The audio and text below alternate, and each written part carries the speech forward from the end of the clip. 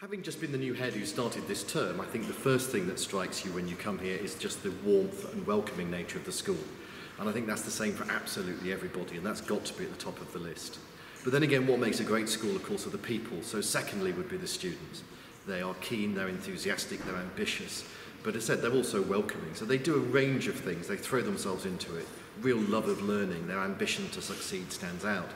But that only works with the third thing, which of course is a very talented and committed staff.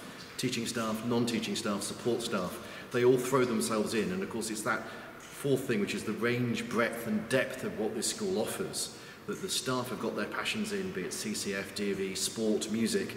Just this lunchtime I've been watching the rugby and some hockey, there's maths soc later on it goes, and therefore everybody can find their place and their niche.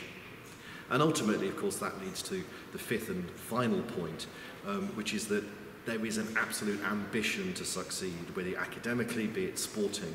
And that can be on all sorts of levels. It doesn't mean you have to be the best at something, but you strive, the boys and the girls here absolutely strive to be the best that they can be at what they're doing, and they can find their special place and go on and succeed.